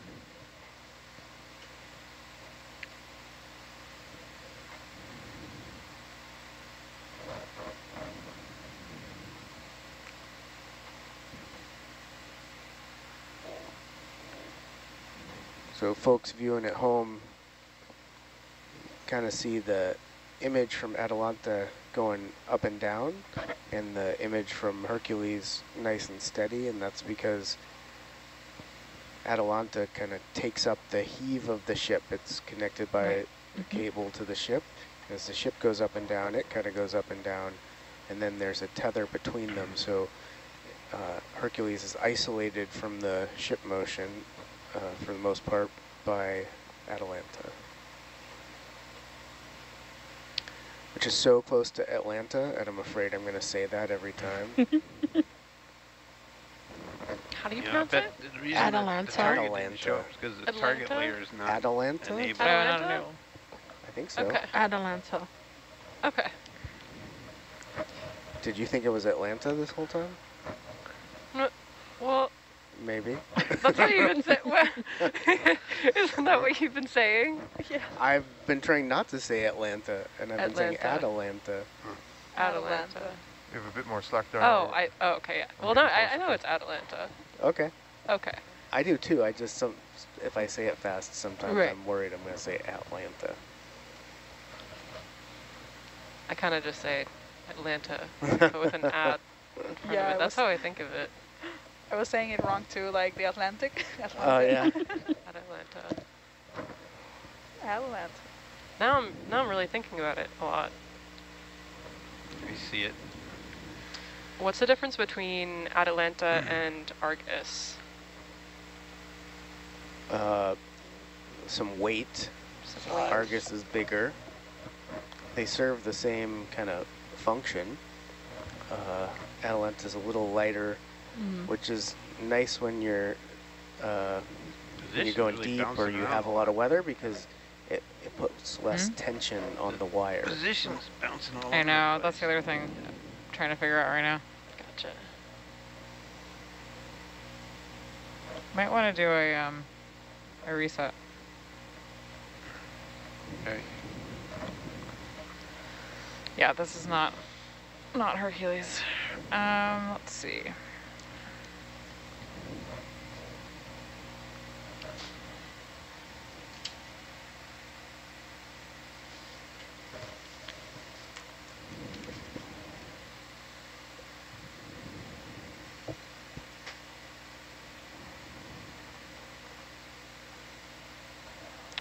So Jules, when did you become interested in marine science? So I guess going into college, I knew that I wanted to study environmental science. That I've kind of just always known, but I had this job, I think it was summer of my junior year. I worked at Duxbury Beach Reservation, and my job was to watch piping plover broods. Oh. Yeah, very sweet, very cute. And I learned a lot about conservation and about seabirds, and I was talking to my advisor, trying to figure out what classes I was going to take in the fall, and I was signing up for classes late. It's very last minute, and she was like, hey, you should sign up for the marine program. And so I sent in my application late, and yeah, that fall I was in the BU Marine program. Bump. So do you know Wally? I do know Wally, yeah. She's the greatest. And she's wonderful. Super cool. I took her biogeochemistry class. Yeah, no, it was amazing. We got to do a lot of field work.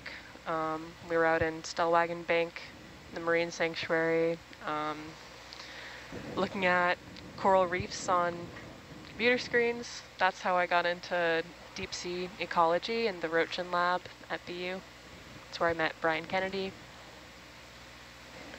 And those are interesting corals out there because they're deep water corals, but they're kind of shallow because the water's cold. Like they're cold water corals, basically, right? Which corals? In Stellwagen Bank. Oh, I wasn't looking at corals in Stellwagen. Actually, I'm not sure if they're too low. There are corals in Stellwagen. There are. There are? Yeah, they're. Oh. They're deep water corals, but they're a bit shallower because the water's real cold. Oh, well, I didn't know that. Yeah. And that was Les Kaufman's class, so I was looking at seabirds in that class. Cool. The coral stuff was separate, but coral are my real love. Seabirds are cool. Rocks are fine, but... fine. No, well, they're that okay. Sounds aggressive. They're rocks.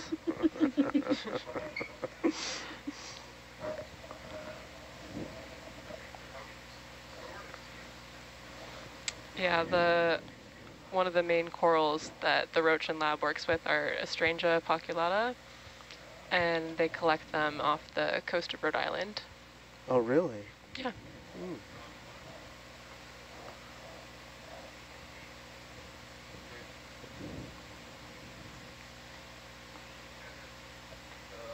How do they get them? Diving or with? Diving, yeah. They're shallow water corals.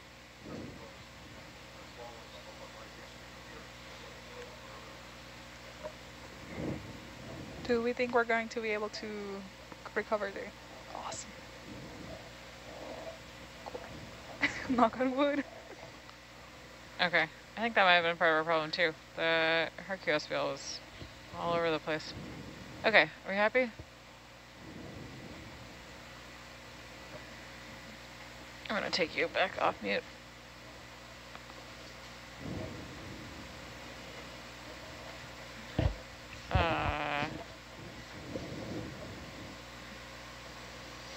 Yeah, you can see him, but that's with the drawer like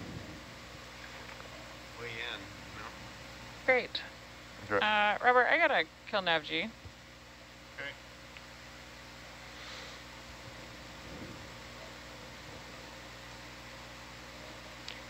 Do you just do marine science, geoscience, or do you also do like terrestrial stuff?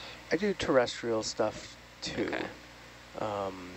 Dave, can we get the a couple picture years number ago two I was up down on the in screen? Galapagos, where I've done some marine science, but also to look at eruptions of Sierra Negra volcano. And I love the Galapagos Islands. Super cool. That one better? In fact, my favorite breakfast of all time is at a little cafe in Galapagos. Can you get Argus? Wow. They have something called bologna, which is plantains and cheese in like a softball-sized ball that I think is fried or something. And then that. No, if I swing, I'm going to rice and pulling beef stew and 2 eggs. Oh my God! That You really don't have to eat for like the whole rest of the day. The bolón completo. That sounds so good. Is really good. We do have some pretty good food on board. I've been having like pineapple with every meal. Mm-hmm. It's awesome. I'm gonna put your microphone near your face. Okay, try it again. You give me a little zoom there, Dave.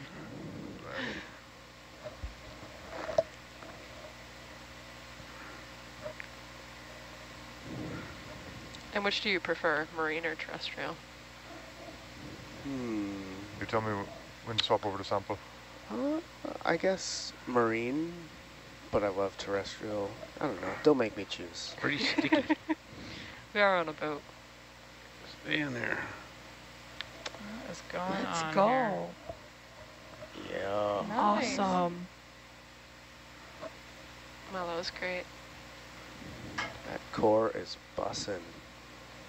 You did not just say that. I totally did. Shut up.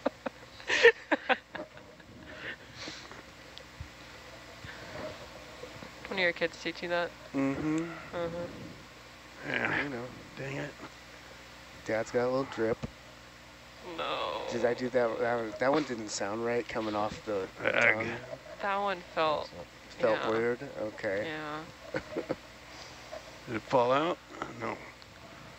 What else do Can you you know? switch me What to other sample mode? Their pop culture? Well, there was something about Riz. Having Oh, some yeah. Riz. I've heard about Riz. We lost it. Yeah, that's a thing. Go back to dive mode. You're going for a second. You're going for the sample again. I'll just try and use it up there.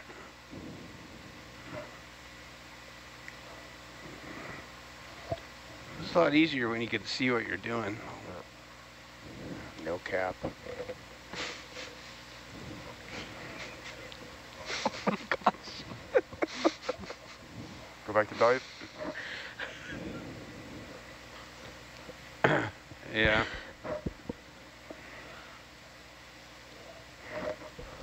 See, even thousands of miles from home, I can still embarrass my children. Are they watching right now? God, I hope not. It's pretty late there. How old are your kids? 11 and 14. Okay. Davy and Elise. Oh, wow. Do they watch these back? No, probably not. I mean, maybe we'll do an interaction with their school. I'm not sure. Oh, okay. Davy, really? Let me know when that is. Davy. Yep. Davy. One day he'll be a Dave.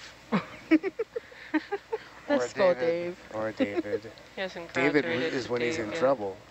Yeah, okay. I know that one.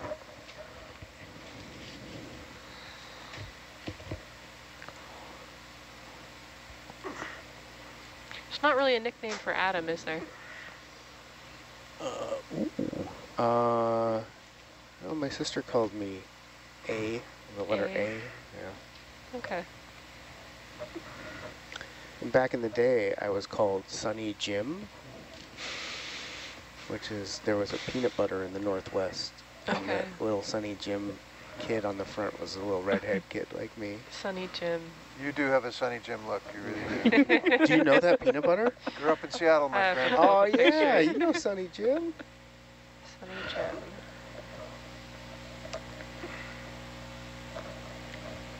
Can we switch the sample?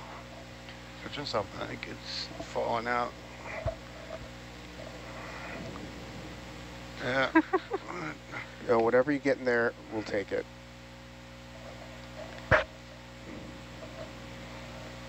Can't see.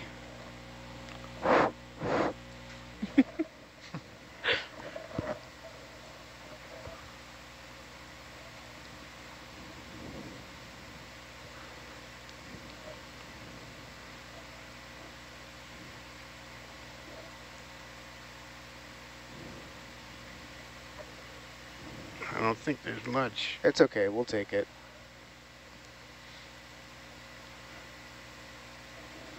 Let's go. Okay. Awesome. I'm gonna bump that sample tray in. It's almost all the way in already. Yeah.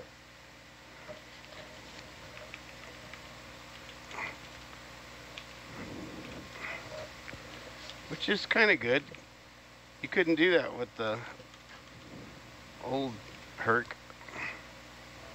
You'd bump the foam bumper on that side. Oh, if it was in and you tried to reach over? Yeah. The arm had hit that rubber bit. Oh, yeah. So we good? We're good.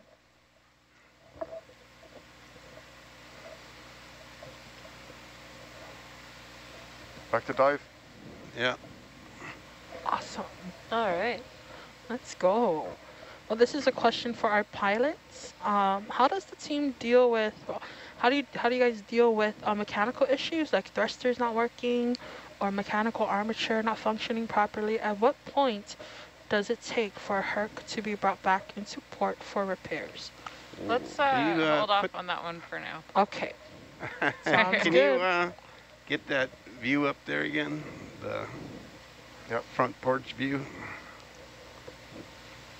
One thing to add to that is there's lots and lots of spares out here. So if things go wrong, there's all the equipment out here to fix it.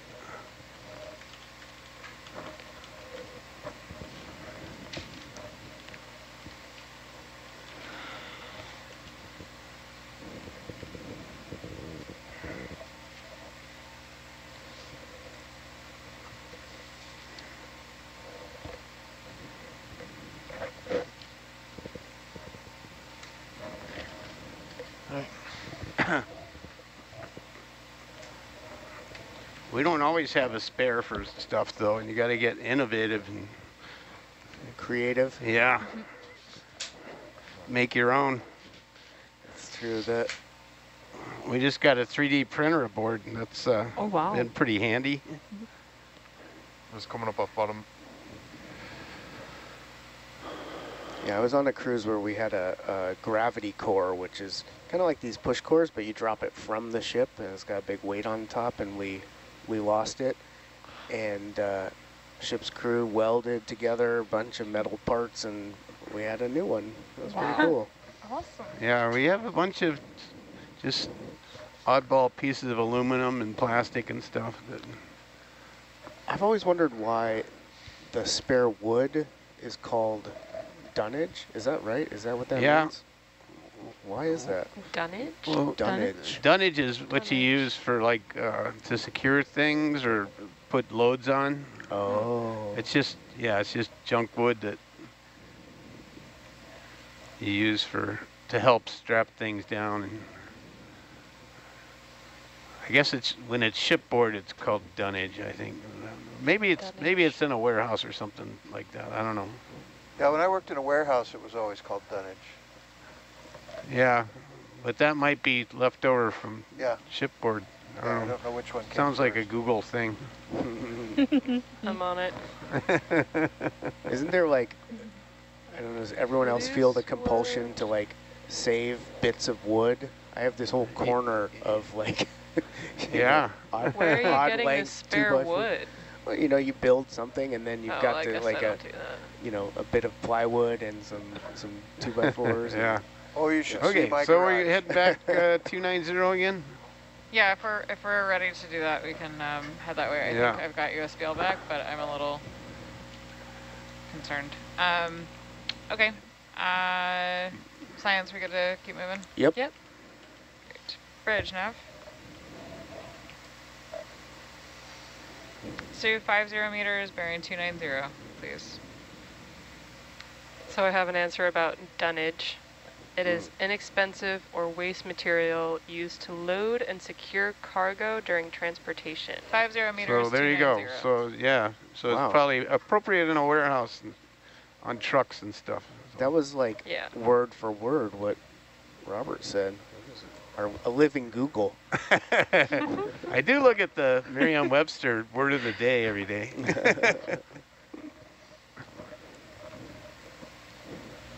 What was it today? Oh, God. It wasn't very hard. It was an easy word today.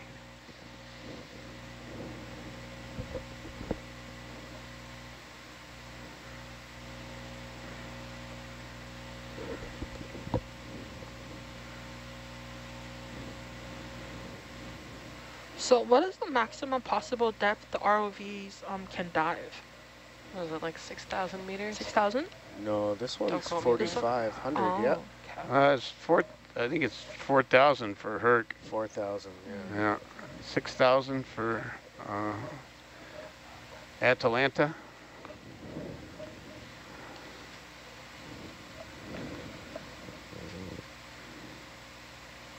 Right now we're at about 2,500. Mm-hmm. That's also depends on what sort of gear is on board, because like the Raman spectrometer can't go deep. Right. Yeah. Right? Was it 1,500 for that? Yeah, 1,500.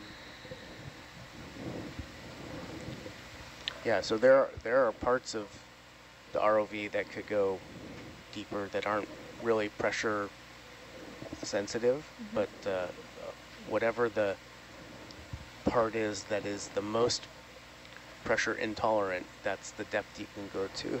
Oh, Yeah. okay.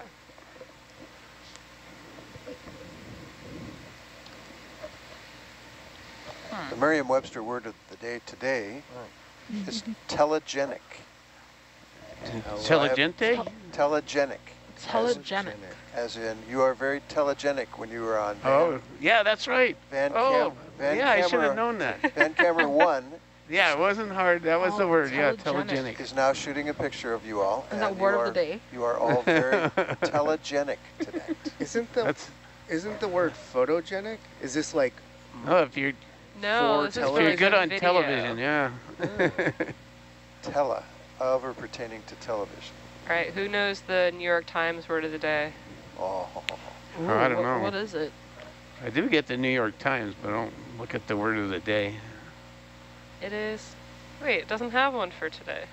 It has one. That was for a trick question. What was yesterday? It was predicament. Predicament. Oh. Man. I think they usually have like relevant in the news, right? Like what people are talking about. Right. Okay, so Yeah. it's predicament every day. Every Yeah. day. 10 years. Been the same word for 10 years.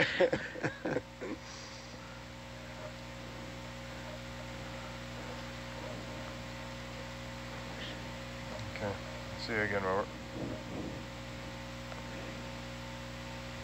Where's all this stuff coming from here? Did I do that? Right. Oh. There's a little floater, a crinoid. That's Umbellula, actually. Umbellula. Here's a good example of what was going on with USBL. This is Yeah. these are the